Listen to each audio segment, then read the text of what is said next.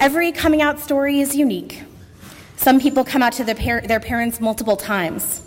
You can email or text your mom and tell her your story and tell her your identity every day, and even then, she'll introduce you, and you can even introduce her to your boyfriend, and she'll still call to tell you about some nice girl that she met at church.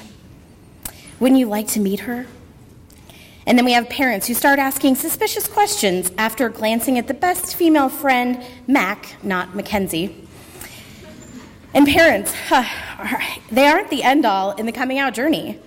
You come out to your family, your friends, your coworkers, your teachers, your school, your pets, and to yourself.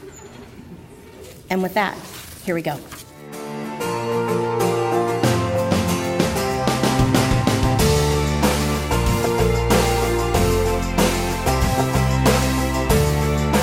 Let's call the person Blinky. It was the first time I'd seen my mentor in 3 years. Mark is a professor of philosophy at Mount Angel Seminary, the Catholic seminary for aspiring priests, and had just come back from working on his PhD in Belgium. I was excited, scared, and anxious to see him. I met him on the Hill and needed to explain him or update him on my life. I met someone, I started. Oh, what's their name? I wasn't ready to give that pronoun away, and Mark could tell.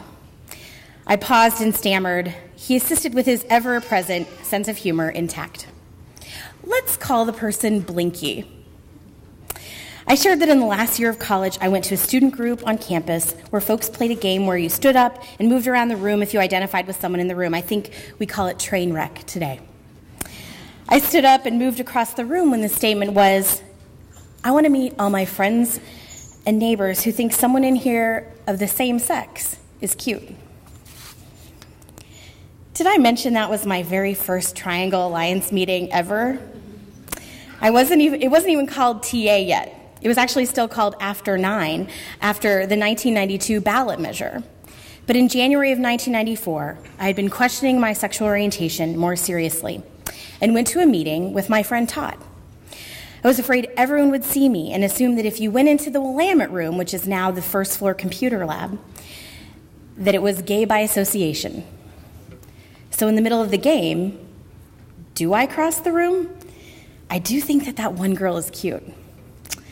I decided to move. My heart was racing, my face was feeling warm. I felt all the eyes on me, and it completely exposed as I crossed the room in a hurry, hoping no one would notice.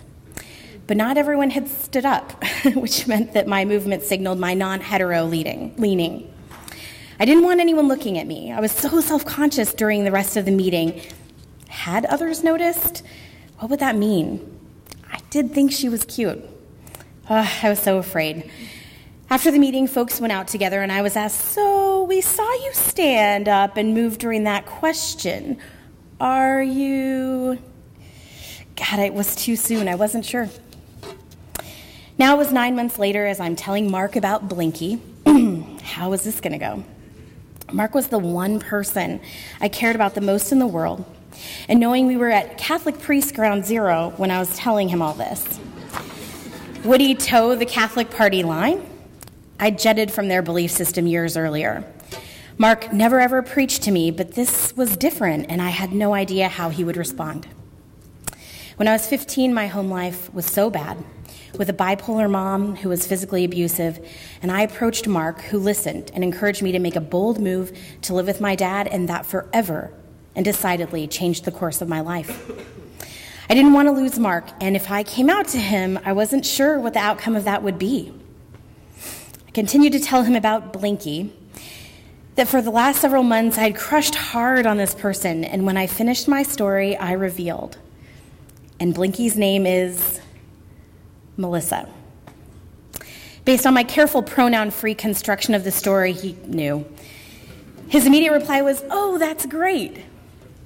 Turns out Mark had long been an ally, that while he hadn't yet been in a pride parade, he'd long had gay and lesbian friends, and of course he was hanging around priests, so obviously he had gaydar.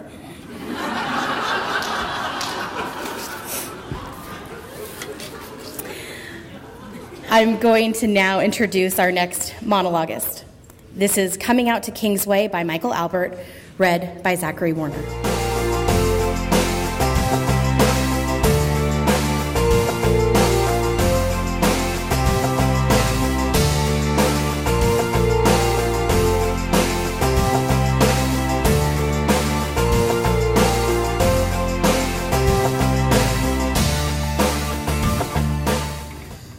So the last place I expected to find myself was in the middle of an evangelical Christian church in rural Ohio.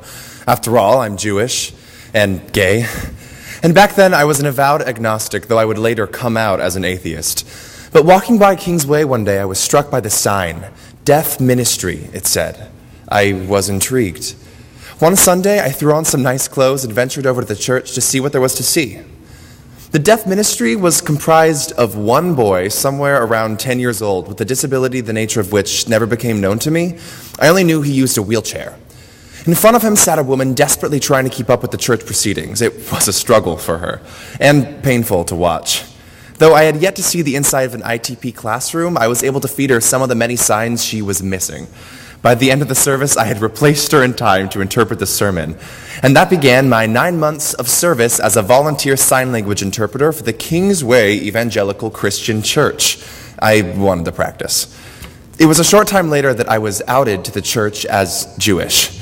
But I didn't know it yet. This was a church where they passed communion through the rows in a tray, followed by another tray of tiny little thimbles of wine. Obviously, I passed on consuming the cookies and juice. My client asked me why. I'm Jewish, I signed back. Jews don't take communion, and that was all he needed to know. But his father, an elder on the leadership council of the church, saw the exchange. Apparently, he shared his knowledge with others, but I was oblivious.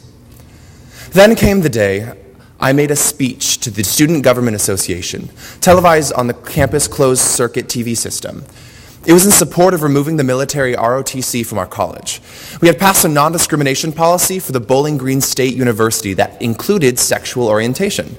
It was fair to wonder aloud if an institution which blatantly excluded gay men and lesbians operating on campus would be in conflict with that policy. Many eyes saw that speech that night. Some of those eyes attended Kingsway.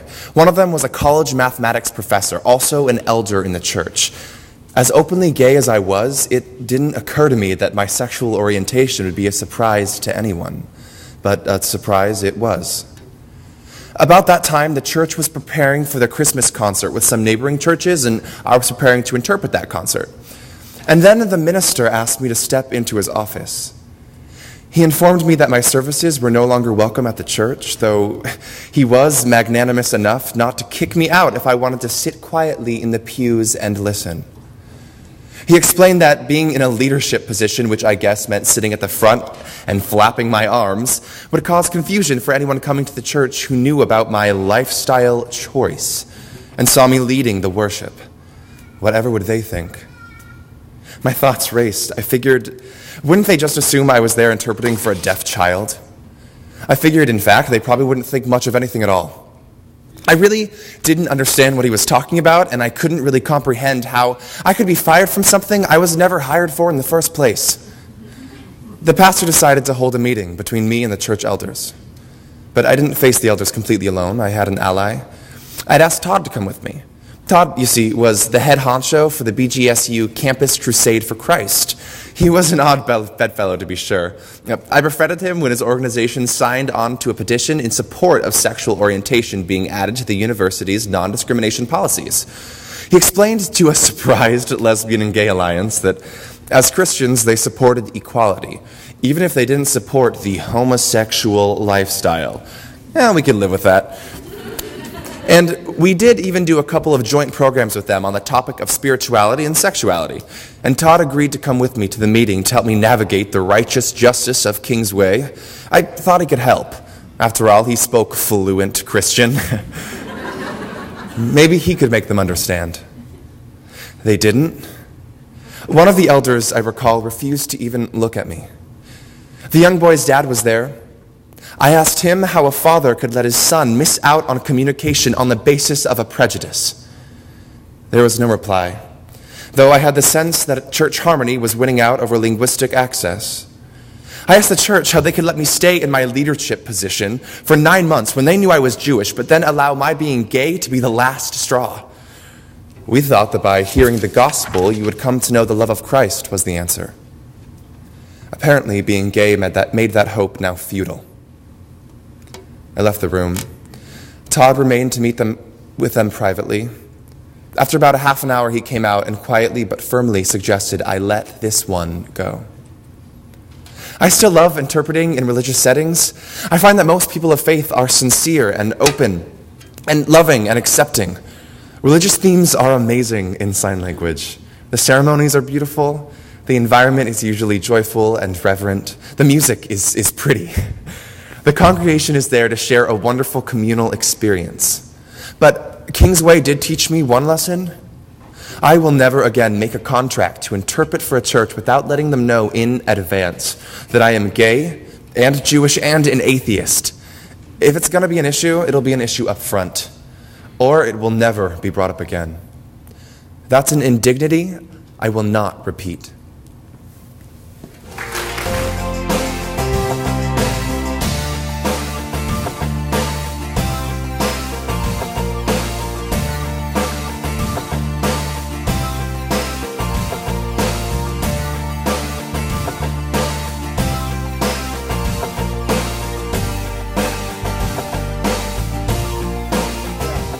"50 years ago, during the start of my high school years, I will admit that I had very little to no idea what the LGBTQ community was.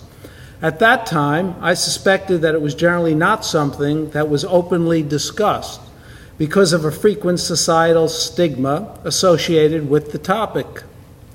I think the closest I got to broaching the topic was when someone called another person a fag in derogatory jest, and I remember being clueless. Was it a British cigarette, I wondered? I was raised in a strict religious home. Now you know which religion. Matters sexual, conventional or not, were simply not discussed, ever. When I went to college, my education expanded beyond the classroom. As a freshman, I remember being approached by two young men on separate occasions. Frankly, I think I understood what they wanted, and it scared me. In my second year, I joined a fraternity house. The cook, who had been with the house for decades, was named Dimone and cared proudly and deeply for the fraternity brothers.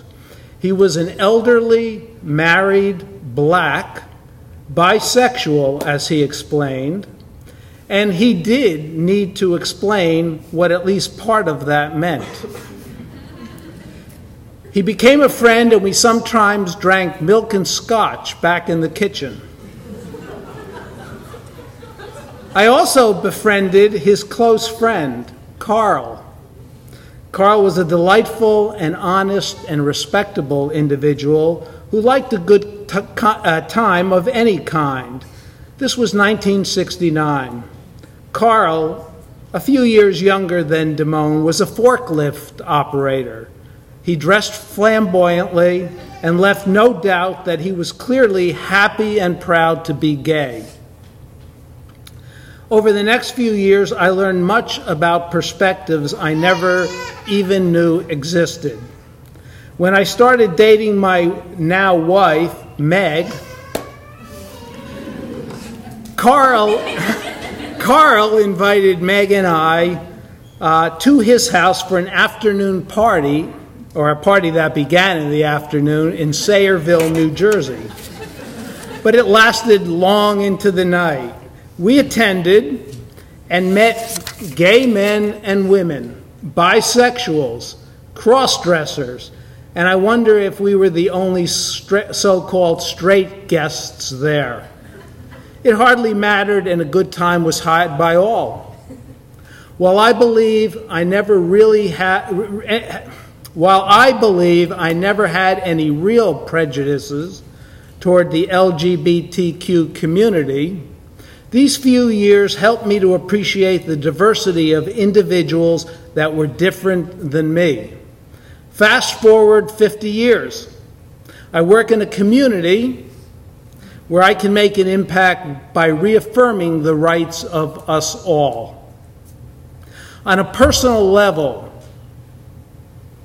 I hope I've been able to provide some support to a few young people here tonight whose parents have had challenges accepting who they are. Thank you for this opportunity to tell my short story.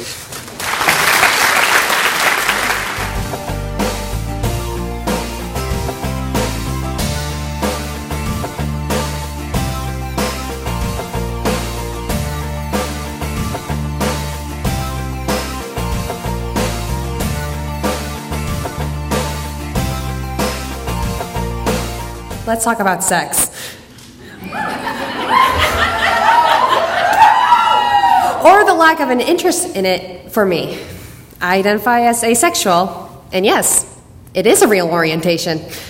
What it basically means is that I don't experience sexual attraction. I've had people ask me what it's like, after expressing their sympathies, of course. I'm not joking. I've actually had someone say they felt bad for me because I'm asexual. It happened to me my first year here. Somehow my hallmates found out that I was a shorthand way to say asexual, and were asking me questions about it. I don't remember what led up to this happening, but I ended up hearing one of my favorite responses on asexuality. After saying that I wasn't interested in sex, this one girl turns to me and says, "I feel really bad for you now." I just want to say to that person, thank you. You just improved my life by reminding me how much I don't fit in sometimes. I think I realized I felt this way around the age of 13, something like that. The girls in my class were talking about what boys they liked and how cute so-and-so was. I, on the other hand, was concerned with more important matters, like keeping up with some TV show or finally understanding algebra, which never happened. Anyway, romance was not the top priority. Still, I knew that it was actually a bit unusual to feel this way. So I think I typed into Google, not attracted to anyone, and the result that caught my eye was the word asexual. It made me so happy to finally find a term to describe me and to know that I was not the only one in the world to feel this way. However, the elation was fleeting. Different worries started filling my head. Am I going to be alone forever? Am I a freak for feeling like this? All these questions, plus the extra hormones due to puberty, caused me to have a small breakdown. My friend and my mother, in an attempt to comfort me, asked me what was going on. In between my sobs, I was able to say the words, "I think I'm asexual." Instead of being met with acceptance, my answer received laughter instead. This was the complete opposite of what I needed. Instead of being given a hug or comforting words, I was laughed at.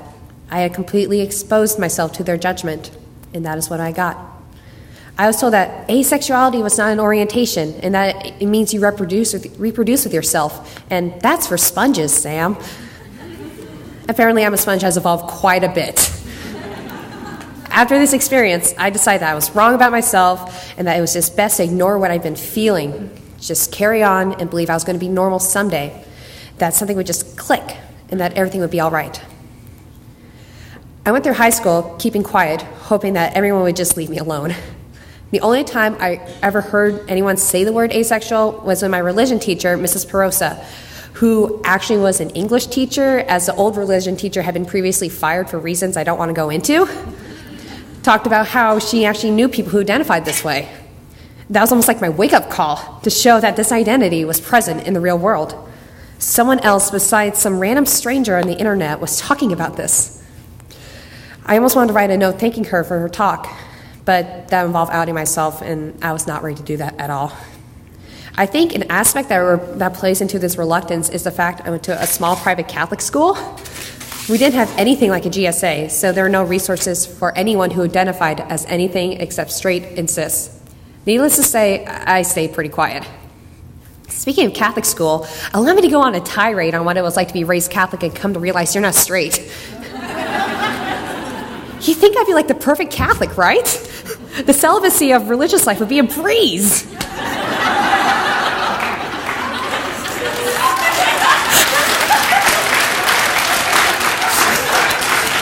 However, this is not necessarily the case, as I experienced in theology of the body, my own personal hell.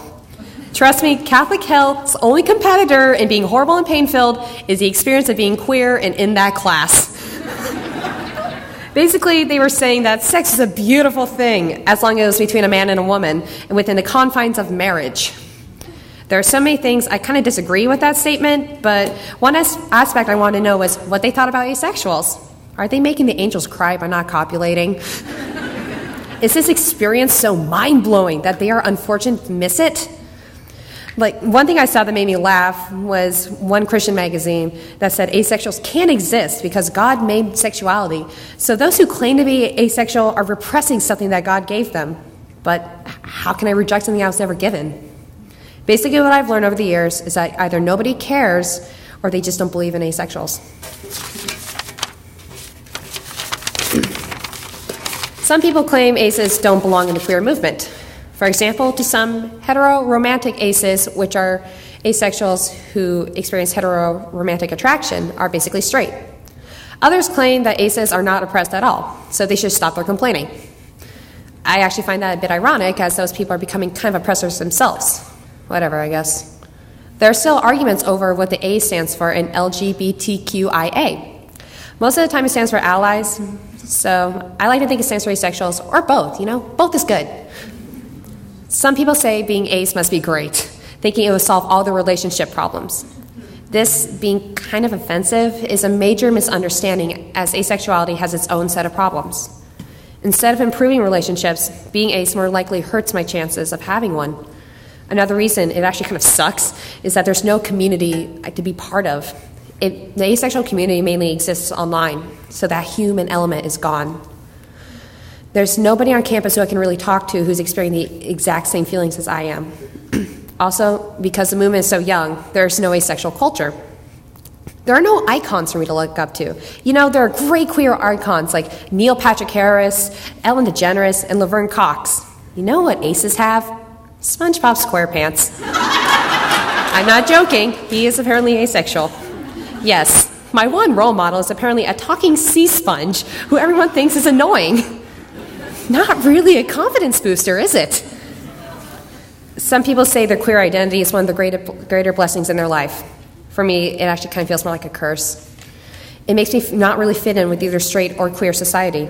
I constantly have to check to see if the queer community is going to accept me. I'm missing out on an experience that society says is amazing and is what makes you human, and it severely limits my dating pool. I guess the A doesn't stand for either asexual or ally. It stands for alone.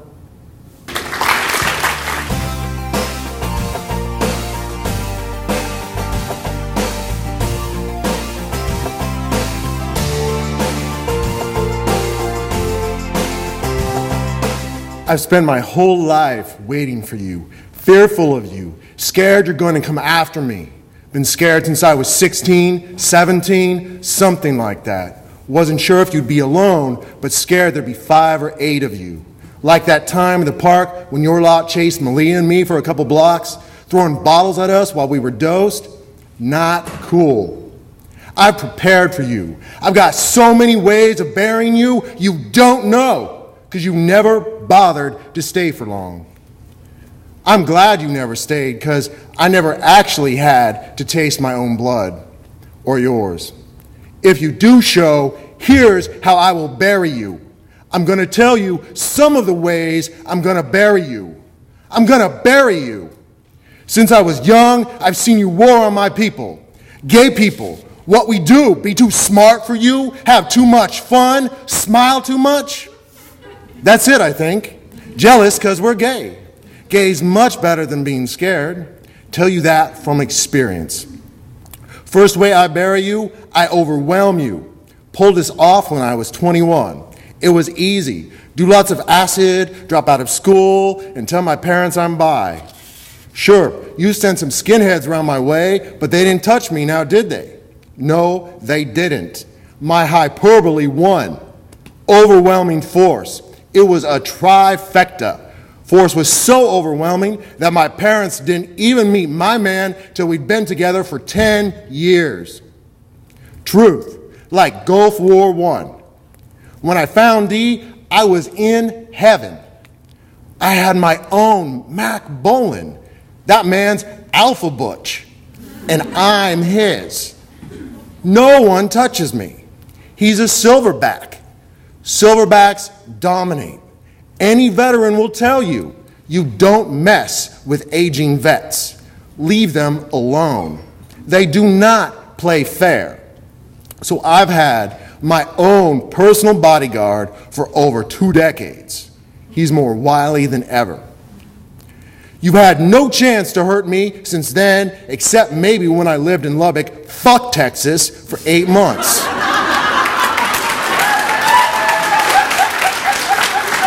Who's gonna touch me when my man's a combat vet who worked with military intelligence and special ops in Vietnam? Harm me and you're buried. Now I don't really know what to do with you. Seriously, past 15 years, you've been easy.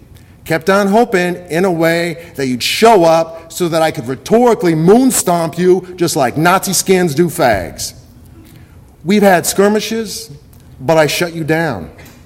Every time.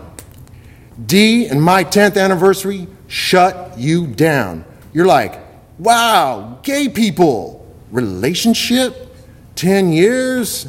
Most straights can't touch this. Now it's 22 years, but the response is the same. Few people get it. I know you don't. LGBTQ, straight, whatever. Keeper love. That's what we have. We're keepers. Over 2 decades, working on our 3rd. What you got? But now what do? I spent the past 25 years making ready for your war. My fear of you defined who and what I am. So thanks, I guess. I was so scared of you beating me down, of killing me like in Torch Song, of raping and humiliating me, that I built the safest, most loving environment possible. But I'm done with this shit fear of you. I'm the victor, you're buried.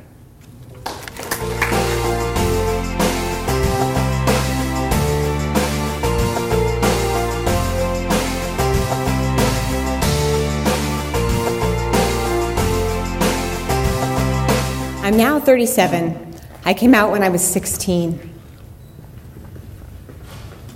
I came out to my mother and her family. Thanks. I came out to my mother and my mother's side of the family, and my parents, my immediate family, and everything was fine. No problems ensued. Friends that I had heard their situations where there was a lot of difficulty upon coming out, but for me, I was fortunate. Many years later, I met my partner, who I'm with now, Heather. At that time, we'd been together for a few years. And my father, now he's Greek, and he has very strong Greek roots. He always told me about the Greek culture and how proud he was to be a part of that. And I felt like I identified strongly with being Greek, but I hadn't really connected with my Greek roots. A part of me felt missing. I realized that it was time, it was overdue, I needed to get in touch with my Greek family who lived in Chicago, my father's sister, my aunt. And at that point, I'd been with Heather for a few years. And I reached out to my aunt, and she said, sure, by all means, pay us a visit. Now, keep in mind, I hadn't come out to my father's side of the family. I wasn't particularly close to them growing up. I'd visit them on occasion, but we weren't particularly close. So the day came when we visited Chicago and visited my aunt's home. She was thrilled to have us. She called all of the relatives and extended family, my cousins, my great aunt, who was 94 at the time. Everyone came to my aunt's house. We shared a meal. We caught up with one another, people who I hadn't seen since I was a very, very small child. I was introducing Heather, and when I introduced her as Heather, just to play it safe. I didn't know how accepting they were. So I didn't come out necessarily to them right away. We had dinner, and many of the family members spoke Greek only and very little English. So I have an aunt who was interpreting from Greek to English, and then Heather, my partner, was interpreting for me English to American Sign Language. So we had quite the interpreting circuit going there. It was a little hellish, but we managed. And I believe it started with my great aunt, but the main topic of conversation turned to whether or not I had a boyfriend. I said, no, I don't have a boyfriend, actually. Heather was interpreting this, mind you. I said, no, I don't have a boyfriend. Well, matchmaker began. Well, are you interested in Greek men? Who do we know? Who do we know that we could set you up with? The ladies particularly took off. Who do we know? What available men are there that we know that we could say, well, he's a little too old. No, he's a little too young. And meanwhile, I'm making eye contact with Heather and thinking, I'm so sorry you're having to interpret this. At the end of the evening, we made our way upstairs after saying our goodbyes. We stayed at our aunt's house in the guest bedroom. my aunt's house. And there were two twin beds that were in a V shape that were touching at the feet. And we told my aunt good night, and we closed the door behind us, and we just hugged. And I said, I'm so sorry. I'm so sorry that I put you through that. That's so awkward. She said, it's okay. We just hugged, and then we got into our respective beds and held hands across the gulf between the two of them. We couldn't even sleep together, but we managed. We got through the night and greeted them the next morning and then left. And a few years later, fast forward to last summer. Well, and just to say, my aunt, I know, suspected, Heather and other family members, as we communicated, started to give them hints. So they then knew about us. But last summer, we reached out again, and we were going to be in the area. We asked them if we could come and pay them a visit again, and my aunt was very enthusiastic. She said, yes, fantastic. We pulled up, and we had our two children in tow, who my aunt had not met. We showed up at the door, and she said, hi, and who are these children? And we said, well, these are our children. So, yeah, she's still welcome.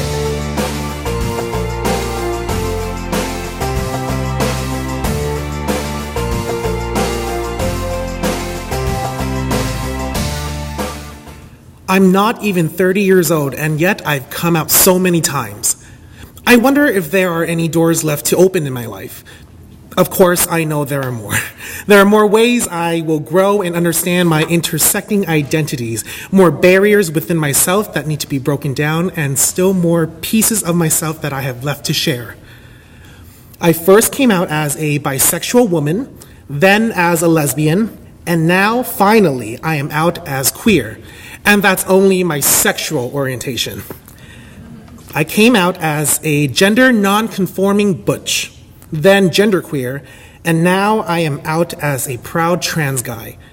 Interjected throughout my gender and sexual orientation journey have been other outings, converting and coming out as Jewish, gaining comfort and appreciation for my introvert tendencies, coming out as a lawyer, which doesn't always generate the best reaction, and so much more. Each piece of my identity, both past and present, is an important piece of me. Just because I sought to medically transition, for example, doesn't invalidate the piece of me that is still very tied to my genderqueer and gender non-conforming identities. Those are layers of my gender identity, and although you may not always see those pieces, they are still there, like a gem hidden in the earth, treasured and beautiful. So I guess I want to come out today as layered. I am a queer, Jewish, trans guy, and introvert. I have battled anxiety and depression. I have overcome challenges with family, health, and identity. I am happily married to the woman I started dating when I was 18 years old. I am an activist, a progressive, a geek, a lawyer, and a skeptic. I am a suicide survivor. I am a lover and a fighter. And I am still learning.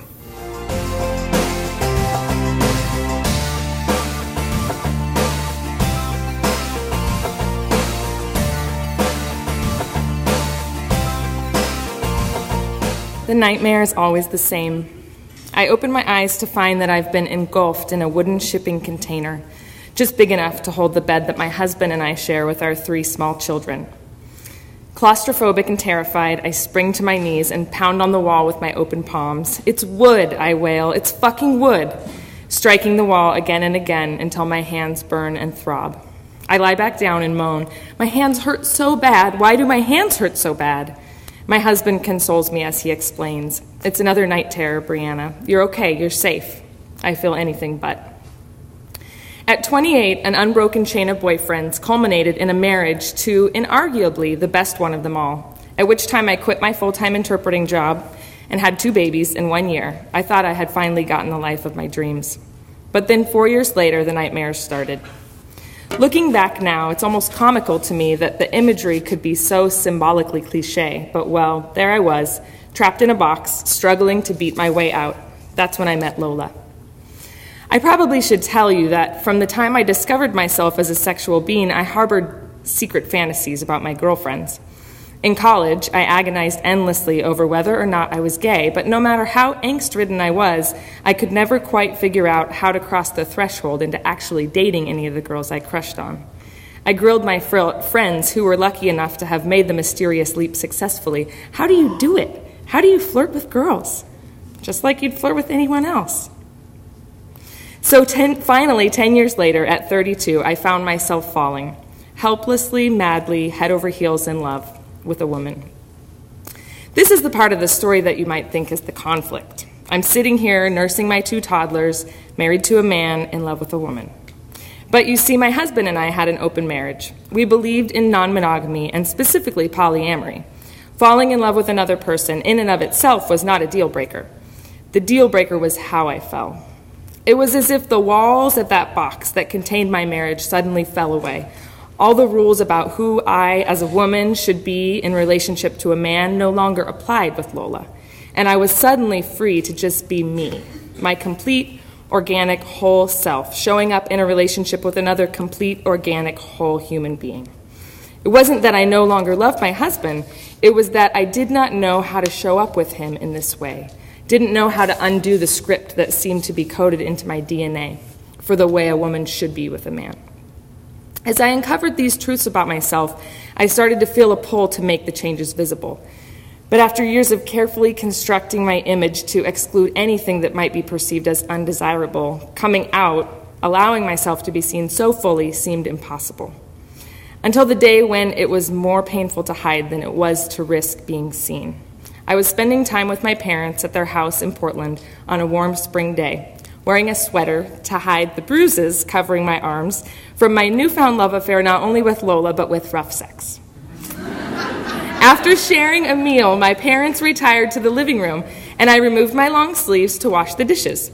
A few minutes later, my dad called me into the living room, and without a thought, I grabbed a towel to dry my hands and headed toward him. I wasn't halfway across the living room when he noticed and immediately demanded, "Where did you get those bruises? Did Rich do that to you?" Now, if you know my husband, you know he would not hurt a fly. He's a gentle, peaceful Libra of a man. Through my head flashed the alternate universe where I let my dad believe that my husband gave me these fingertip and fist-sized bruises that lined my arms. I would never be able to live with myself. In an instant, I committed. I crossed the second half of the distance toward him and sat beside him on the couch.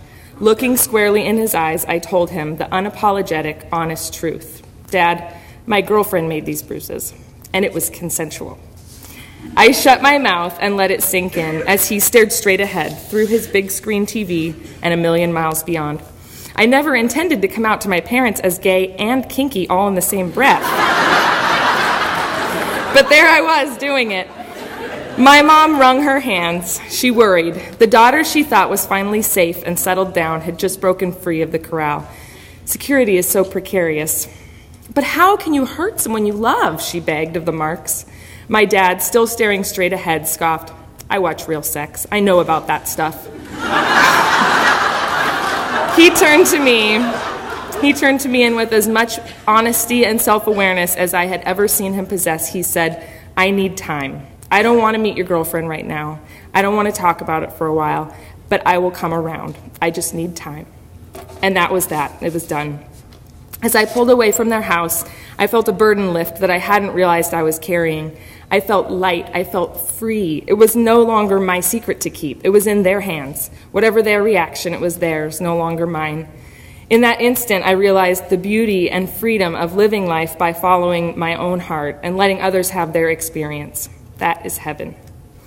Then in mid-November, 6 months later, I got a call. It was my dad. My dad never, ever, maybe not once in my entire life, called me. Keeping in touch was my mom's job. So, cell phone ringing, I clicked talk. "Hello?" I say. "Hey," he responds. "I was just calling to invite you and Lola to Thanksgiving dinner." Tears. From that day on, my dad has been my biggest supporter. And besides my relationship with myself, the connection that was clarified, rebuilt, and strengthened the most from my coming out was my relationship with him. Tonight, I'm here with my partner, who has a penis. I'm navigating my way through coming out again. This time coming out as a queer woman who's fallen in love with a cis man. The space and the healing of the last 5 years spent in relationship with women has allowed me to find my voice and my perspective, my way of showing up fully in relationship with another person, something that I felt sure I could never do with a man. And here I am, falling more in love with myself every day as I journey into this new territory of being completely true to myself while sharing my life with him. And those night terrors, they're a distant memory.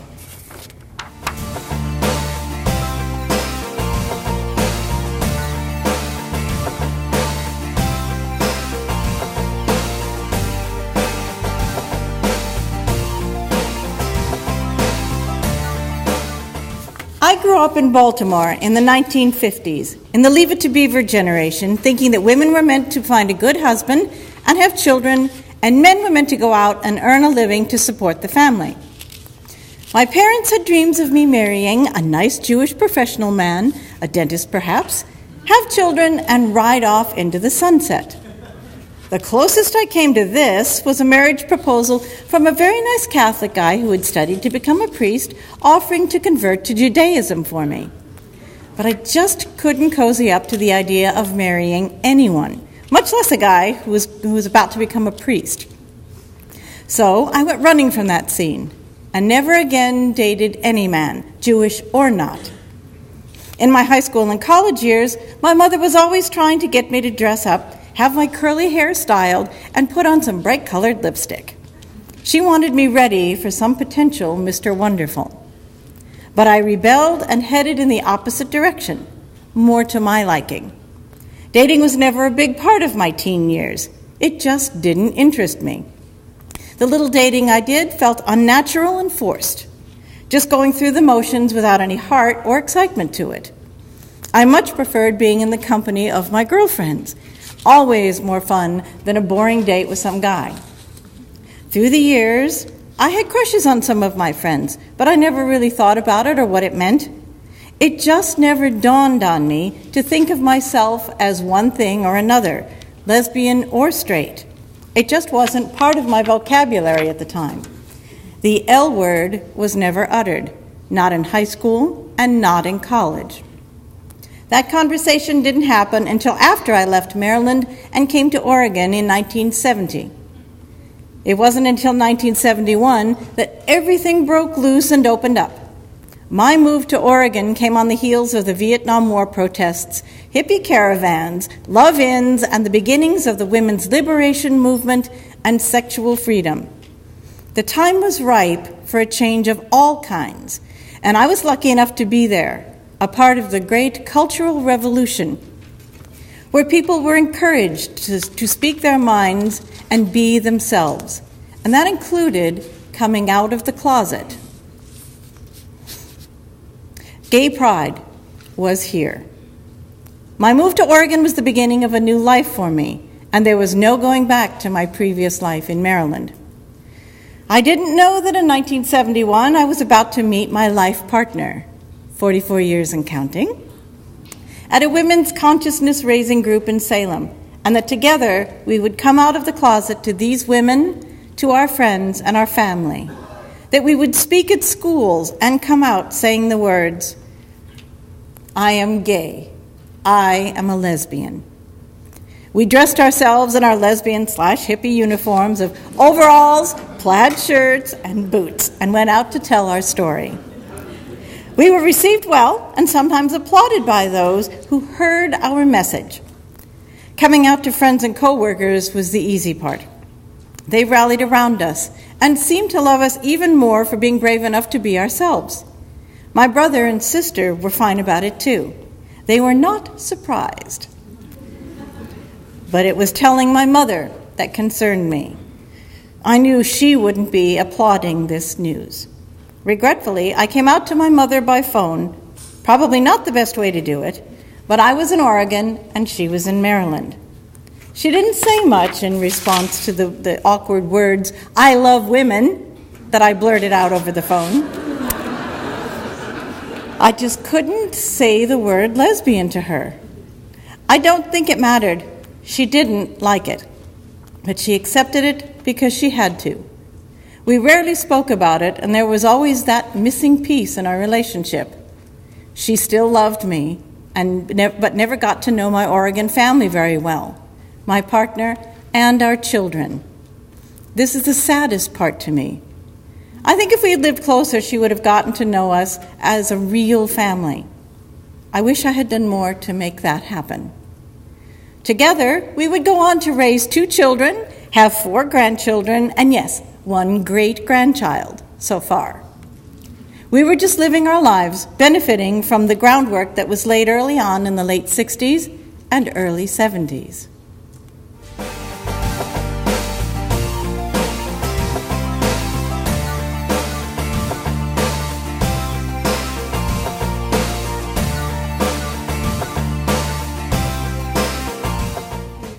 It happened in the 4th grade.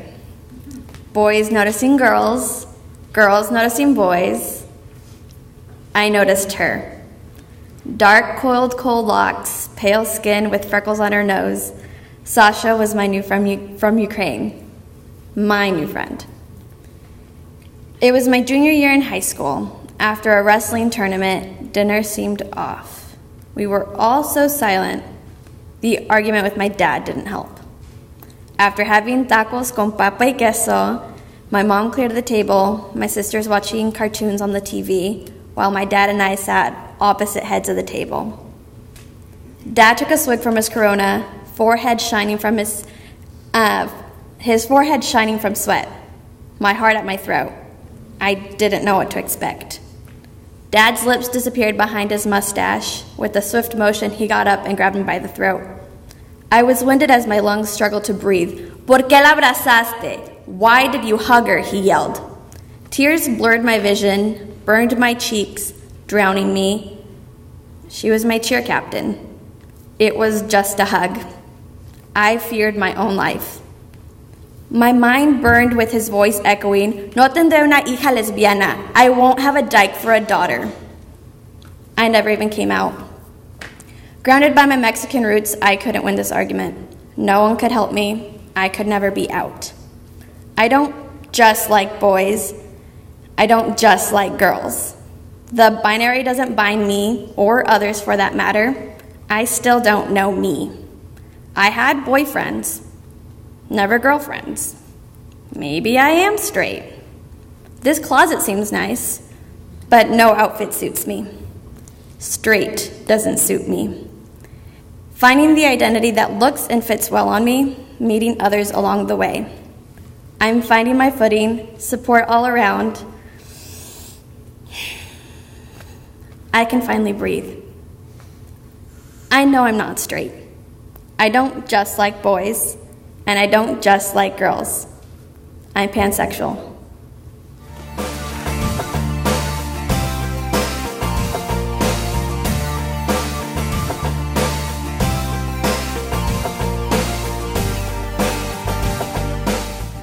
My brother stole my secret.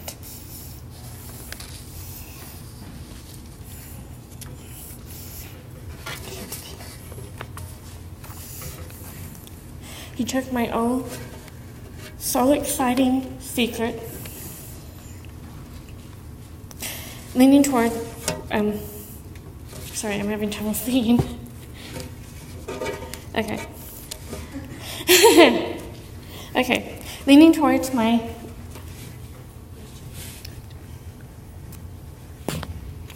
can you hear me? Okay. Thank you. This helps. Leaning towards close to my mother's face, my brother said to her, "Your daughter that you raised is a lesbian." Those words thundered in my head. I can still remember the feeling of blood draining from my body, how my body felt when they were shaking, my hands gripping the pillar of my mother's newly opened candy store. Mom was standing at the cash register when my brother was just opposite of her. At first, my mother was just standing there, calling my brother a liar and telling him to get out of the candy store. "How could you?" escaped my lip. With fire blazing in my eyes, I could just barely remember the shock of my mother's face when she whispered to me, "Is this true?" The next thing I knew, I chased the son of the bitch out of the store, calling him a fucking coward. I made it to the front door with tears streaming down my face. Two ladies were just walking across the street, turned around and looked at me bewildered. My brother was gone. Breathing hard with clenched fist, my insides still shaking, I turned to face my mother. She said to me, "Now I won't be able to see my grandchildren again. Thanks a lot." Devastated, I ran to the back of the store, pulled my knees to my chest, and just bawled, thinking I wasn't ready. My parents aren't ready for this. I had just only kissed a girl just a month before. Mom eventually came to the back of the store. She said to me, "Call work. You're in no shape to go in. I'll take you home."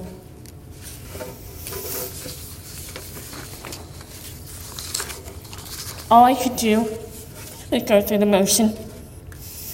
I picked up the phone and called in, but they said they needed me, so I went to work. I felt nothing, flat, drained, and distant. The shrieking beat from the fryer once annoyed the hell out of me, muffled. The faces blurred together while taking orders. I can't tell you how many times I lost count of the Cokes that I just kept dropping. I couldn't hand them off to the customers. For once, mopping duty was welcome. I always hated getting stuck with that duty. But today, no arguments. I took the mopping bin and slowly, quietly mopped the lobby. All day, all I could think, I wasn't ready for this. He stole my identity and crushed it into a million pieces. The identity I wanted to explore before telling my judgmental parents. None of my girlfriends are welcome to my home. Honestly, I wouldn't dare bring them home, not to my loving but dysfunctional family. Each time I spoke about a friend, a girl, an eyebrow would shoot up. I would have to emphasize, no mom, no dad, she's straight, I'm not fucking the girl. I'm not sure which is worse to be asked. Is he black or is she queer? It seems like my parents have a long way to go. After all, it is 2015. My brother stole my secret and crammed it down my mother's throat. Who does that? Last Christmas, my brother genuinely apologized to me 20 years later. I forgave him, not for his benefit, but for mine. Regardless, that day is still a part of me. You can put together a broken plate, a glass, or vase, but you can still see the cracks.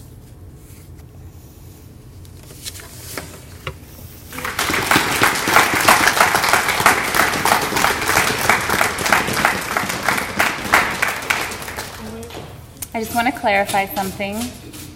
My name is Jenny Lynn Dietrich, and I am pansexual.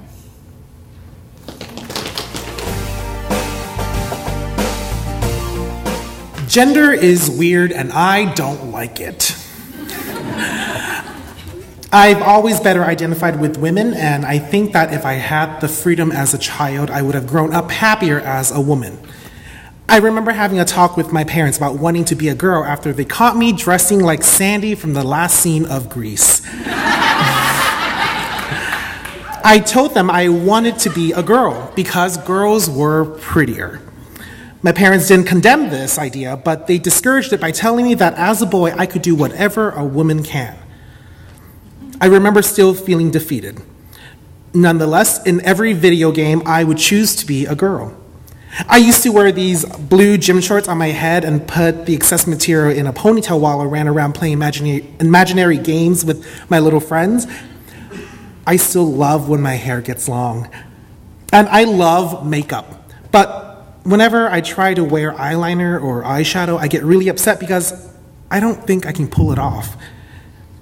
Growing up, when people called me a girl, it would upset me because I wasn't masculine and I was being punished for that. It always felt wrong to me when classes would have us split up guys and girls. In high school, they had us split up by gender one day in health class. The girls were allowed to ask questions about the way men think, and the men could do the same. I felt like I should be on the other side. I was constantly reminded that I was a lesser person for being feminine or a girl, and I have memories of my friends reminding me that I was a boy. Most of my friends are girls, and when I try to relate to their experiences, I'm often discredited for being a boy, like wanting to be my current best friend's maid of honor and being told I can't because I'm a boy. To be rejected like this by the people that show me the most acceptance is very confusing. So I have a weird relationship with pronouns. I feel warm and happy when people use feminine pronouns in a positive way, but the second it's negative, I jump to the defensive. If I asked everyone to use feminine pronouns, it would be so painful to hear the discomfort in their voices, and I would worry about being challenged for wanting to identify as a woman. People would ask me about my appearance, how I feel about my body, and why I don't want to be a man, blah, blah, blah, complications. I wish there was a pronoun switch on my wall that I could flip and everyone would start using she and her. I still battle with femininity because it is more apparent than my masculinity. But I like that my masculinity and my femininity are present and visible in my personality. I know in my heart that I identify as a woman, but I'm still figuring out what that means for me. If there were a way I could go into a machine and come out with a fully functional body of a woman, I would.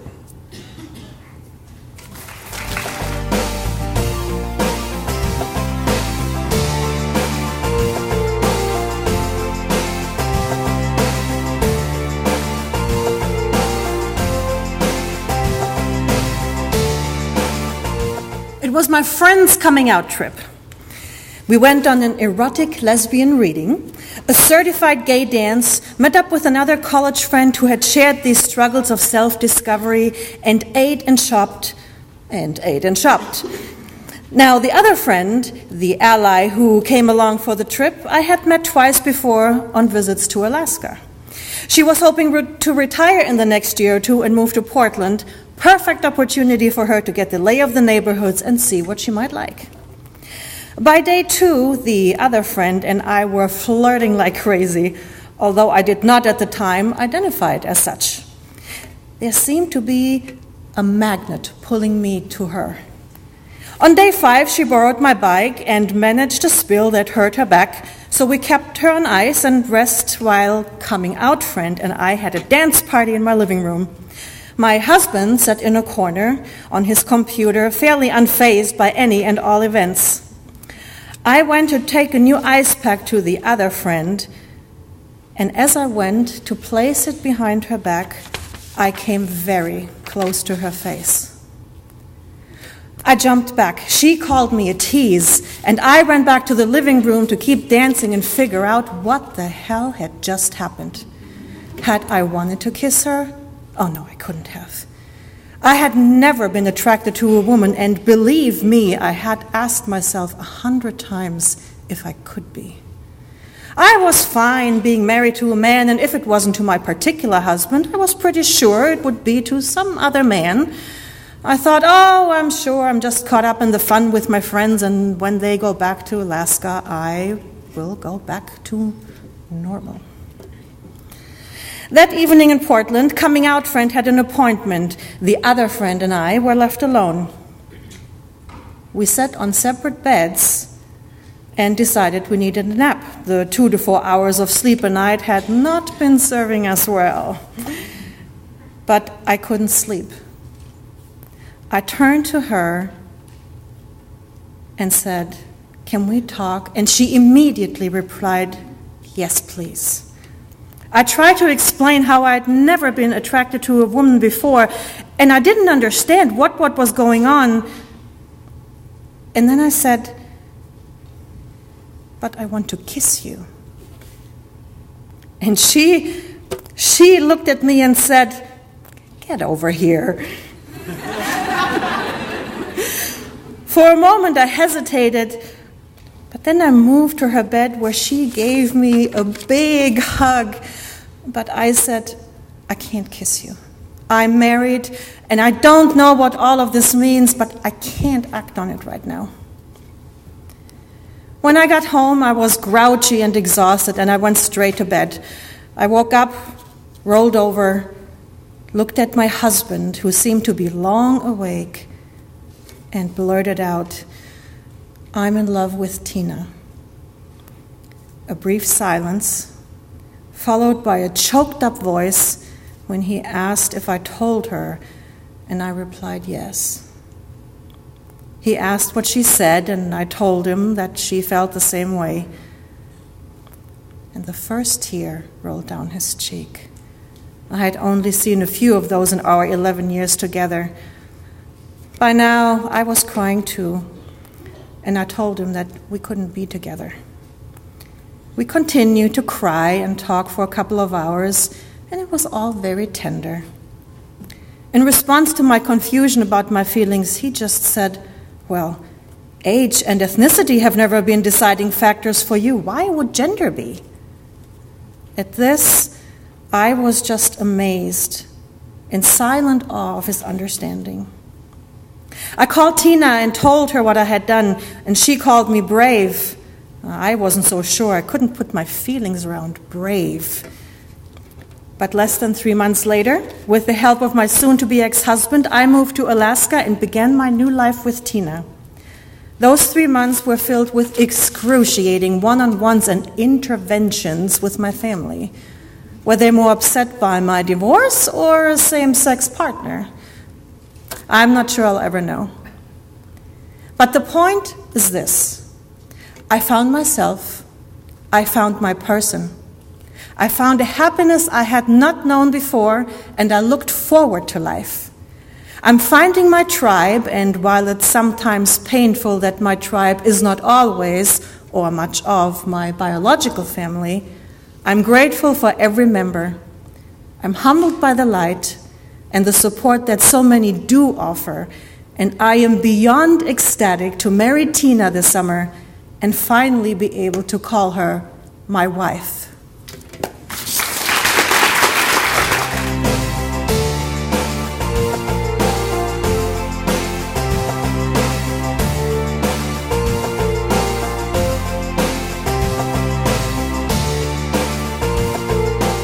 Klamath Falls, a place defined by Urban Dictionary as the anus of Oregon.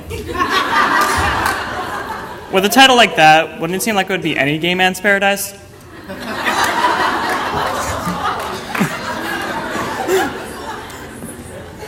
Unfortunately, Klamath Falls didn't live up to the expectations Urban Dictionary set.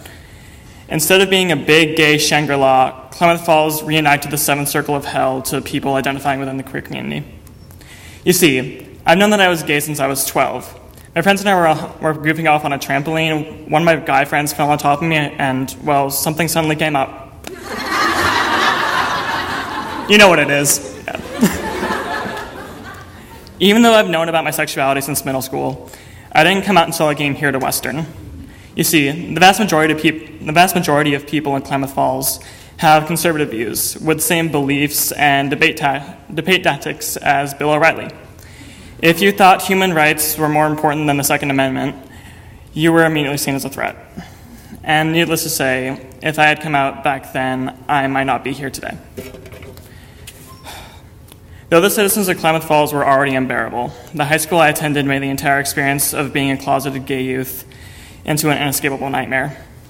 Henley High School, nicknamed Cowpie High, a rather suitable name for a school located in the anus of Oregon, was a special blend of anti-queer ideology. populated by boondock hicks, conservative Christians, and the general high school assholes, not the kind coveted by those gays, though. Henley became the place of my nightmares, especially the nightmares of losing the few friends I had. In a school as small as Henley that lacked any form of GSA or even mentioning of one, closeted kids like me had to take whom we could get. Hence, almost all my friends were some sort of conservative religious person, which made my situation even more terrifying. I could handle the thought of people I didn't even care about rejecting me for being gay, but I couldn't stomach the idea of losing the few people I held dear to me. This epiphany hit me during the fall of my junior year, the year when I would start reaching my hand out to the closet door, wanting nothing more than burst out, covered in glitter, and make myself known to the world. In 2010, the world observed the first Spirit Day, a day of solidarity for those lives lost due to LGBTQ bullying in schools. For Spirit Day, people are supposed to wear purple to show their solidarity because purple stands for spirit in the pride flag. Unfortunately, I didn't own anything purple because, colors are gendered and that sucks. But I wanted to show some way that I cared, even in the hellhole that was Henley. So in French class that day, I asked my friend Chriselle if I could borrow her purple marker. When she asked why, I just started talking to her about what Spirit Day was and what it represented. To which she immediately and cattily replied, I'm against that, right? As soon as she said those words, my heart jumped. What would she have thought if she had known I was gay? Even though she wasn't one of my closest friends, and she never did accept my friend request on Facebook, by the way. Not a good friend. I still couldn't bear the thought of losing one of the few people I had at that school. Because of what she said, I had to pull my hand away from the closet door, leaving me trapped in a state of self-hatred and despair. After I've come to Western, a lot of people have asked me, how the hell did you survive Klamath Falls? Better yet, how the fuck did you survive Henley High School? And the answer to that is actually really simple. My parents. When it comes to parents, I won the frickin' lottery. My parents have known that I was some sort of queer since I was about 2 years old. When I was 2, I told my mom that I don't think that I'm supposed to be a boy, I think I'm supposed to be a girl. And so my original coming out story was when I was 2 years old. And ever since then, my parents have shown me nothing but the utmost support. Openly discussing queer identities with me and encouraging me to watch queer and trans-related shows just so I could get a grasp on who I was. And since then, I have changed from my 2-year-old perspective of being a trans woman, and now I identify as a gay man. Not done yet. Don't clap yet. And they were fantastic parents, and for Klamath Falls, they are the most amazing people ever. But even though I had that strong support system at home, I just couldn't bear the thought of coming out in Klamath Falls. So I didn't come out until I came here to Western, which has given me the best queer environment I could have asked for, which I'm very thankful for. Growing up in a small Bible-thumping town is one of the hardest things for a closeted youth to go through. For myself, the threat of losing my friends and being tortured at school paralyzed me, from realizing that there were people who would accept me for who I am, no matter what. I never understood that I could have come out to my family back then, and that I could have had one area of that town where I felt safe. I let my fear take control of me, and I lost the opportunity to give myself the haven that I desperately needed. If I could give any advice to young people who are going through similar situations to what I went through, I would tell them to find that person who was like my parents. Someone who's going to understand who they are and someone who won't turn away from them. Because even if you don't come out to them, they're still going to save your life, because my parents saved mine.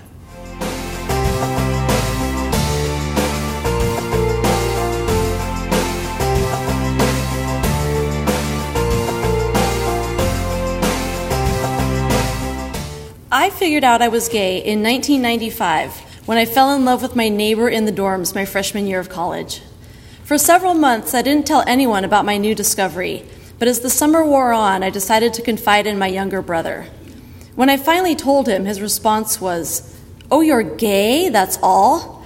I was worried it was something bad, like cancer, or worse, that you were pregnant. He went on to say that now the wallet in the back pocket, the Doc Marten boots, the watch the size of my head, all made sense.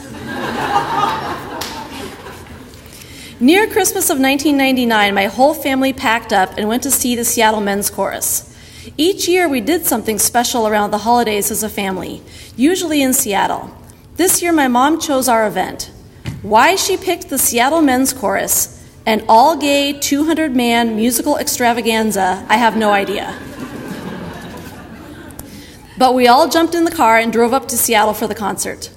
My first clue that this would be a notable evening should have been that my dad experienced men in lace-up leather pants and mesh shirts for probably the first time ever. Also, the women in the audience tended to come in sensibly shod pairs. The concert ended with Baby New Year wearing a light-up diaper, swiveling his hips suggestively on stage as all the auditorium lights blacked out to mimic Y2K. As we drove home, the car was unusually quiet.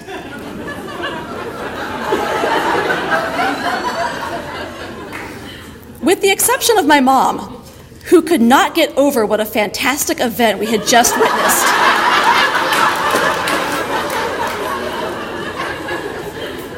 She exclaimed, "They were so musical and so handsome and had such showmanship. And just think, they're all gay. They look so normal." Then she announced, "Well, it just goes to show you never know who's going to be gay." The car fell totally silent. My brother gave me a death stare from the back seat, as if to say, the shit is about to hit the fan, and we are all going to drive off the road in a fiery crash, and it's going to be your fault. In response to my mother's pronouncement, all I said was, "Yup." To which my brother said, "Yup." And my dad went along with the crowd, I guess, and also said, "Yup." We agreed. You just never know who's going to be gay. Shortly after the Christmas near miss, I decided that I should find an adult confidant in whom I could entrust my story. I chose my piano teacher since I knew she had gay male friends, and after all, if she was even remotely connected to show business, she must be open-minded. However, I learned that timing and location are everything. I chose to come out to her at the roller rink. We were there with her 2 young daughters, whom I had babysat for several years, and as they shot ahead of us, she and I wobbled around the corner on our 4 square skates, and I said, "So I'm gay." She turned her head and looked at me in surprise and said, "What?" just before she forcefully fell over backwards. They had to clear the rink while they helped her off to the seating area with a suspected mild concussion. I felt terrible. But to her credit, she was very supportive, smiling and nodding and promising not to tell my parents. By the summer of 2000, I realized it was time to tell my parents. I was in graduate school about 5 hours away from home, and my mom was down for a visit. I looked at her in earnest and said, "I have something to tell you."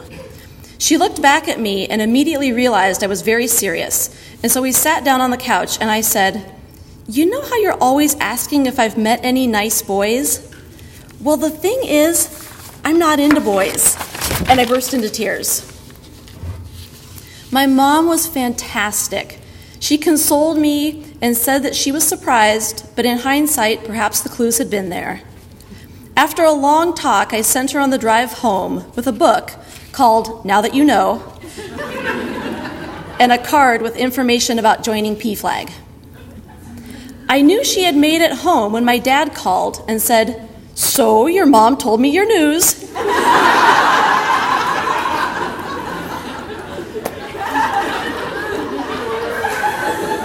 And I just want to say that I love you very much, and I haven't lost a daughter, I've gained one. Over the next few days, I started receiving letters and phone calls from relatives, family, friends, even our church pastor. All along the lines of, "We heard you're gay. Congratulations." I think my mom had taken it upon herself to spread the word and make it clear that if you weren't with her and being supportive, she would disown you.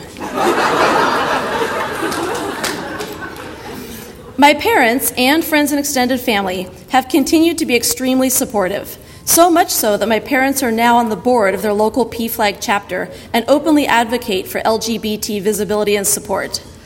They help parents and friends of those coming out to work through shock, surprise, denial, and misunderstanding. Not everyone has as much support as I did coming out, and it can help to direct family members to support groups. I did finally find where my family draws the line of tolerance when I came home one summer and had gone off caffeine. My mom said, "Now look here. If you're a lesbian, fine. If you're gluten-free, fine. But people in this family drink coffee, damn it." I'm currently very comfortable in my life, surrounded by support, drinking coffee, albeit decaf.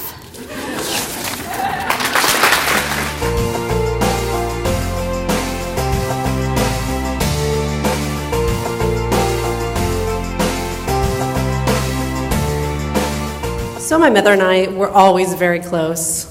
We had a great relationship growing up. So I decided I had to tell her because I felt like I couldn't keep the secret from my mother. I had to tell her. So I decided it was the time. I was looking for her and I found her in the kitchen. She was cutting up some celery and onions. Oh, I know she was making spaghetti, my favorite meal. So I decided that I would stand next to my mother while she was chopping up these vegetables. We were standing next to each other to chat with her. Shoulder to shoulder was how we typically would chat. And I decided, okay, I'm going to go for it. I was a little nervous. And she's just chopping away at the vegetables. My mom's like, "What is it?" And I was like, Mom, I have something to tell you. Just chopping away. "Yeah? What is it? What do you have to tell me?" I think I might be bisexual, yeah. What does my mother do? Just chopping away the vegetables. She stops. "No, honey, you're gay." And that was not the reaction I was expecting. I was like, wow, okay. "Gay? What do you mean gay? I'm not gay. No, I'm bisexual." My mom said, "Honey, we've known you were gay since you were little." "Seriously, Mom? Okay. Well, my mother always accepted us the way we were. And then my sister actually ended up coming out as well. And she just loves both of us unconditionally and really enjoys her grandchildren. Now I have 2 children. And she loves being with them as well. She's a very accepting mother. And I look back on that experience, and the only one thing I would probably change was the way I came out to my mother. I probably wouldn't have done it when she had a knife in her hand. So...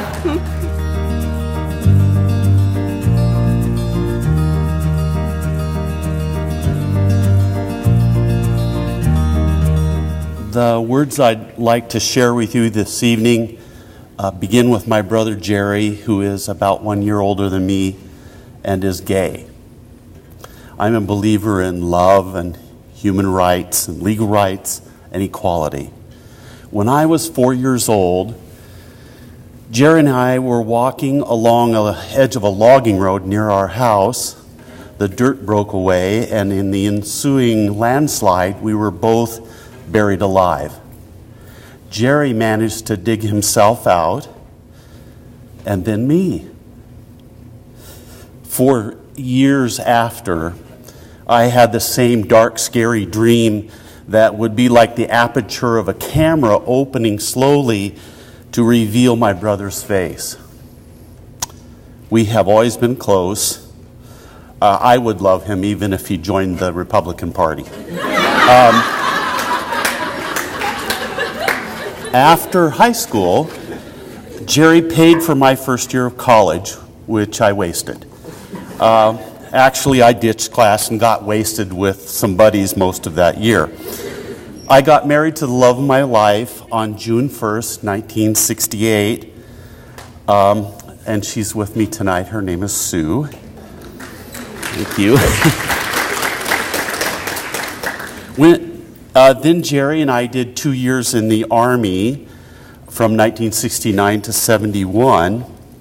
He married Marcia while he was still in the Army and then moved to Portland. I stayed in Coos Bay and started working in the logging industry and then later teaching. We began raising a family, and except for a couple of visits, Jerry and I didn't have much contact. Jerry came out in March of 1973 in the form of a letter sent to our immediate family. My dad came over to my house to talk about it and wondered what he had done to cause Jerry to be gay. I learned later, apparently both of our parents thought that our father was the cause. It was no big deal for me. It had no direct effect on my life. Sue and I talked about it, but we were busy with 3 kids and work and church, so the topic didn't come up very often. Over the next 20 years, Jerry lived in Hawaii, New York City, and finally settled in West Haven, Connecticut. The next big and bad news regarding Jerry came in May of 1989 when he was diagnosed HIV positive. I felt the ground shift under my feet. The idea of losing my brother to a disease that seemed like a sure death sentence was painful to think about. I wanted to do something, but felt helpless due to the greatness of existence and the meager resources at my disposal. Sue and I visited Jerry the following year in October of 1990, about a month after he had started taking his first HIV drug. We never spoke about it, but we all acted like it would be the last time we'd see each other. I know Jerry has witnessed I lost my place. I know Jerry has witnessed the deaths of scores of his friends and loved ones. I think he has somehow managed to cope with the grief while living a full and meaningful life. He is currently doing well, medically speaking, due to constant monitoring and healthy living, and I'm thankful for that. But I have never told him what a gift his life is to me. He owns and operates a home organization and cleaning service and is married to Alan, and they live in Connecticut with their dog Flash. I'm here tonight to tell you that I'm coming out in 100% support of all human and legal rights, which I believe are overdue, owed to, and deserved by all LGBTQA and every other letter you can think of family.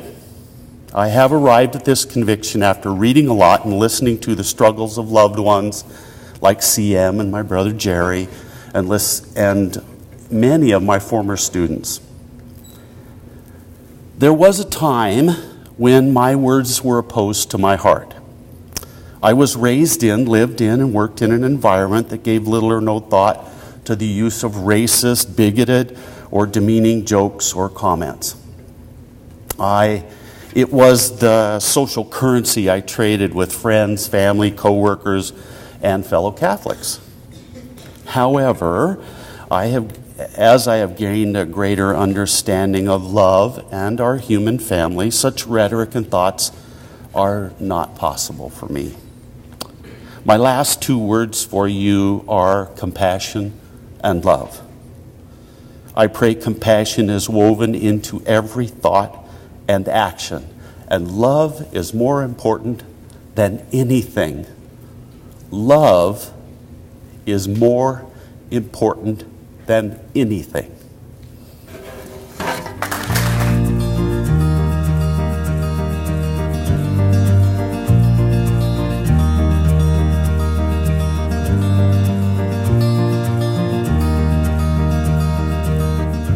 The summer after 5th grade, my mom took my brother and me on a road trip to San Francisco.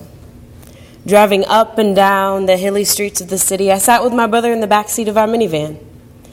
We both were wearing cargo shorts, t-shirts, and baseball hats. People used to think we were brothers. It was there in our minivan, driving through San Francisco, that my mom explained to us what homosexuality was. The exact words she used I don't remember, but I was terrified. What if that was me? What if I was homosexual? What if I was different? I remember telling myself that as I looked across the bay, tightly holding my baseball hat, that I was not going to be different. I started 6th grade that fall at a new school. I stood out. I was the new kid, and I didn't dress or act like the rest of the girls in the class. The first day of school, I wore my favorite baggy orange t-shirt and cargo shorts, and I was the only girl playing soccer with the boys at recess. One girl spent the first few days of school trying to figure out whether I was a boy or a girl. I wanted to fit in. I didn't want to be different, so I changed. I stopped shopping in the boys section of the department store. I pierced my ears and started wearing dresses and makeup. For the next 15 years of my life, I tried not to be different and just fit in. But then I met Jess. I was head over heels in love with a woman. I was embarrassed and ashamed, but now I ask myself why. When I finally came out to my close friends and family, they continued to love me. I was frightened by those who harassed me, the 2 individuals in the grocery store who remarked, "fucking homosexual," under their breath, or the guy in the parking lot who formed a gun with his hand and pointed it at me. I was annoyed by those who stared at my partner and I holding hands in a restaurant, but in those moments I just held her hand tighter. These were not the people I was hiding from, so who was I hiding from? One day when I was driving home, loudly singing aloud to a love song and thinking about girls, I jokingly said to myself, "You are so gay."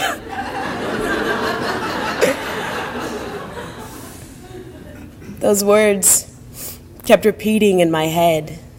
You are so gay. You are so gay. I remember starting to laugh and saying out loud to myself, yeah, you are gay. And what is wrong with that? I felt relieved, exhilarated, and free. It was in that moment that I discovered that the only person I was hiding my sexuality from was me. I was the one struggling most to accept and love me for me. I was the hardest person to come out to.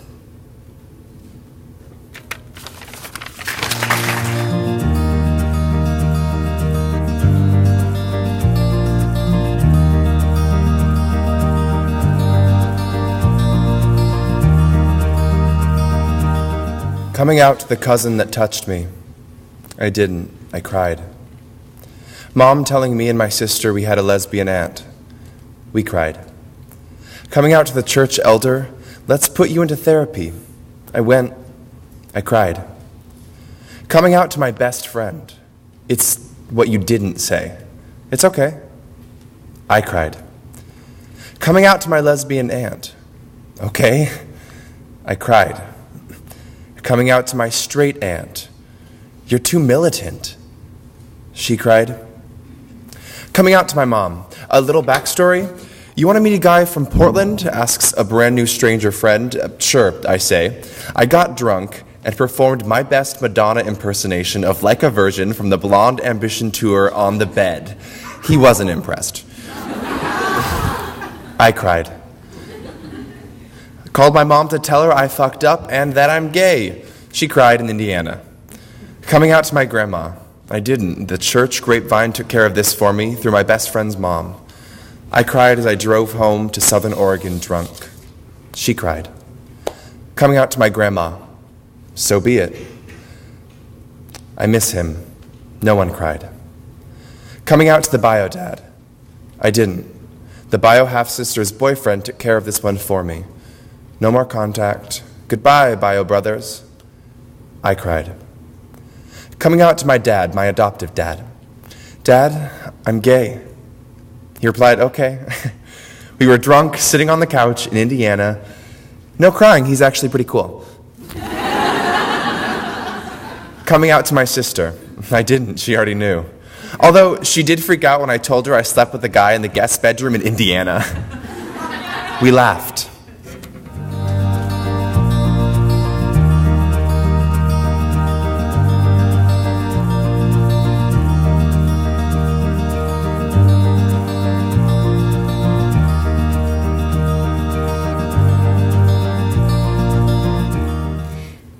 So, it's sometime early in 2000 and it's snowing in Salt Lake City, Utah. Tracy and I are grad school friends and she has picked me up so we can go work on a research project. We're chatting in the car about who knows what. And the windows are all frosty from the cold. And she says something about us straight women. I don't even remember what the comment was. I just remember thinking, should I correct her? Does it matter that I identify as bisexual? I'm in a committed heterosexual relationship, and I constantly benefit from heterosexual privilege, though living in Utah has certainly heightened my awareness of marital privilege. My sexual identity is complicated. It's confusing, yet I'm always already perceived as straight. I stop her mid-sentence and hedge in that way I've read is common in women's discourse. So this is going to seem weird because I know I'm perceived as straight, but I identify as bisexual. And only to myself I said, so that's what coming out feels like. It was the exhalation of a deep breath. It was the lifting of a heavy curtain. Just having Tracy know made it visible, palpable. She may have been the only person in Utah besides Jackson who knew, unless others had paid attention to those offhand comments I made about Selma Hayek or knew that I loved watching the L Word. I had been in love with a woman in the past and attracted to many others. I am in love with a cisgendered, allosexual, straight-identified man I met in the fall of 1995. Heterosexual privilege is acute to me because of the way in which it has been present in my life. Perceptions of bisexuality and a loving, supportive community of friends shielded me from anti-lesbian sentiment, homophobia, and straight supremacy when I was with women. My appearance also helps me pass, except for the leg and armpit hair. My students in Utah couldn't decide if I was a lesbian or European. In the fall of 2008, my partner of 18 years and I married, because we could. Had he been the she I loved before I met him, and had she loved me the way he does, we would have had to wait that long. When he proposed to me in late 2000, shortly after I came out to Tracy, I said I wanted to wait for federal marriage equality to get married. I never thought it would be so long of a wait, and I certainly never thought the feds and the state of Utah, for Christ's sake, would get there before Oregon. Waiting did two things. It energized my activism as a lobbyist for marriage equality, from signature gathering and fundraising to having 13 years of conversations with people about why we're domestic partners. I found places to stand on the movement for the LGBTQ justice and equality. And it helped me connect on an emotional, personal level with the injustice of a system which would deny marriage to gay and lesbian couples. I don't think it's morally wrong for people who are heterosexual to have been married under straight supremacist marriage laws. I just know it would have been morally wrong for me to do so.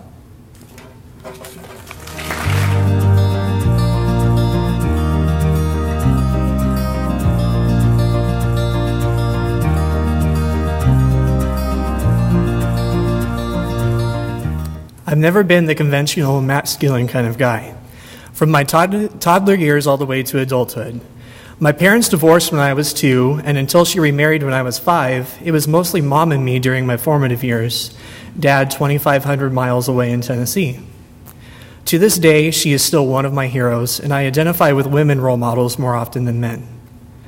It was in the 2nd grade that I suddenly became the girly boy. I was perplexed when my class of 45 started avoiding me, treating me differently. There was a specific group of kids who ran the show, and the words I started hearing daily were girly boy, weirdo, and gross. The ringleader of this group was named Jesse, and no matter how many times I tried to be her friend, Jesse wouldn't accept and would continuously make scenes to ensure that I was left out and that the class followed suit. The most vivid day in my memory was a sunny afternoon when I attempted yet again to join my friends to play wall ball. My requests to play were ignored as if I wasn't there, other than the looks of disgust on the bullies' faces. I sighed, dejected, and decided that I didn't feel like playing after all, laying down in the shade of a tree. Jessie came down and looked at me. "Ew, why are you laying like that? It's just like a girl does," she said. "Don't you get it? It isn't right how girly you are. It's just weird and gross. That's why nobody likes you. Why don't you just do us all a favor and just leave us alone and stop trying to be our friends?" I couldn't say anything. As Jessie walked back to the now sniggering group, all I could do was sit under that tree and feel horrible. Mom moved me to another school because the bullying had gotten so bad. I had also become one of the more obese students in my class. Although I had new friends at my school, I was constantly afraid that what was perceived as my girlishness would haunt me again. I became aware of something else that was different about me as third grade progressed. I never saw my first crush coming. Rather than noticing girls, I was really beginning to notice boys, and one boy in particular. His name was Jason. I couldn't understand why I stared at him in class and at recess, why I couldn't stop thinking about him. And I finally learned what the word gay meant, and of course, the definition given by my friends was less than positive. It was also included with the qualifier of being girly to define a guy as gay. I suddenly understood both my feelings for Jaden and why Jessie and the rest of my class that year before hated me. "What is wrong with me?" I asked. I felt hot guilt and shame licking my insides as I wondered what would happen should my family or new friends find out. I thought I already knew the answer. With the twisted knot on my stomach, I told myself that as long as I lived, not one soul would learn about my being gay because I couldn't afford to lose anyone else. The preceding years were wrought with severe depression that I simply couldn't shake. I had god-awful anxiety as well and could never seem to get myself to calm down and enjoy my elementary years. I was constantly afraid that people would find out my secret, and it got to the extent that I really hated who I was and that I couldn't change it. I started considering suicide. During one of the worst nights of my life, I couldn't sleep. I walked into the kitchen, eyes on the knife that was on the counter. I picked it up and pointed it at my abdomen, holding it ready to strike. Despite my inner want and need for the pain to end, I couldn't bring myself to cause a physical pain, to actually die. With a clatter, I dropped the knife and half walked, half ran to my room, ready to cry. I was only 10 years old. My depression continued through the hormone-saturated hellhole that we all know as middle school, and my secret never got out. I tried changing my attraction, thinking that if I give it a shot, dating my female friends, that it would be successful. And as I look back, I can only smile at the irony of the situation. My girlfriends during middle school consisted of a friend who moved away and who I conveniently asked out on her last day to be my email girlfriend. Yeah, that didn't last very long. And another who lasted a whole 3 hours. Sounds like middle school, doesn't it? I could barely muster only mildly awkward hugs with my girlfriends, let alone cuddle with them and, God forbid, kiss them like they had hoped. High school came around quickly, and in my first year I began to finally process the feelings that I spent so long holding down. After one more attempt at a girlfriend, who is now my best friend, and we can only giggle at the fact that we actually dated, I decided that I would be done with trying to force myself to like women. I noticed out LGB identifying individuals at my school, and I noticed that they hadn't lost all of their loved ones and seemed completely happy. The world hadn't ended. My suicidal thoughts were still there, but by then I had built some self-acceptance and worth. I told myself that I was gay, silently expressing, "Oh, he's cute," when I felt eyes following someone particularly good-looking. I was still terrified to tell anyone, however. It was near the end of my sophomore year that I told the first person, Tasha, who was already out as bisexual, and I knew that she was safe. All I could muster was texting her the words with trembling hands. She accepted me and understood my fear about telling everyone else. And by my junior year, I started to come into my own, realizing my leadership potential and successfully running for student body vice president. This was also the year that I had my first boyfriend and my first kiss. On Mother's Day, no less, I took Alex on a date to see the first new Star Trek. In a whirlwind of the moment, I added myself to strangers for the first time when Alex asked me out and kissed me during the credits afterward. It felt right for the first time ever in my life to be dating somebody, although scary still to deal with the stares of being a visibly gay, biracial couple for the first time. Now that I had a boyfriend, I decided to come out to my closest friends and family. Although some of them were surprised, most had previously suspected, and to my utmost relief, they all accepted me with open arms. That's right, including my dad and stepdad, or as my mom likes to put it, her first and second Catholic husbands. All of my fears leading up to then had been proven wrong. It felt eerie to include my loved ones in on something that was so private, but liberating. I truly loved who I was for the first time. While Alex and I ultimately didn't work out, my life didn't slow down. At the beginning of senior year, it was my turn to run for president, and I was at a loss at what to write my speech about. I read a book based on a true story about a closeted star high school quarterback who was forcefully outed into the world and how he navigated the situation. I was inspired and decided that I was going to do something fucking crazy. And I was going to take coming out into my own hands. On the election day, I walked onto that stage, hands and voice trembling, and I faced my entire high school to come out to the auditorium in my election speech. I was very surprised to be met with the standing ovation from 200 people in the room. Not only was I met with the utmost enthusiasm and support of my community, but I won the election that day. 5.5 years have passed since, and I still consider it to be the single most terrifying, yet most liberating and brilliant thing I could have done for myself. I have been able to tackle college, have it fully paid for, and now a career that means something to me. And with the confidence that whatever life has to throw at me, I can handle it.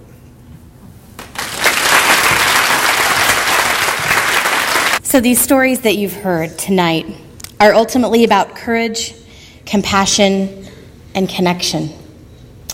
They're about resilience, authenticity, fear, curiosity, and as our friend Hank says, love. Love is more important than anything. All of these individuals and countless more share a common thread here tonight, that of having been connected at one point in time to Western Oregon University. And hopefully this empowers more individuals, whatever your age or status, to share your story with someone. Whether you identify as lesbian, gay, bi, pan, queer, questioning, trans, cis, asexual, or yes, I know among you there are many allies to one or more of these identities. And we know that when we share our stories, we open hearts and minds, and folks move towards compassion and understanding and love. And I love all of you for coming out tonight. Please join me as the cast of the Coming Out Monologues moves forward. Please join me in thanking the cast for their performances tonight.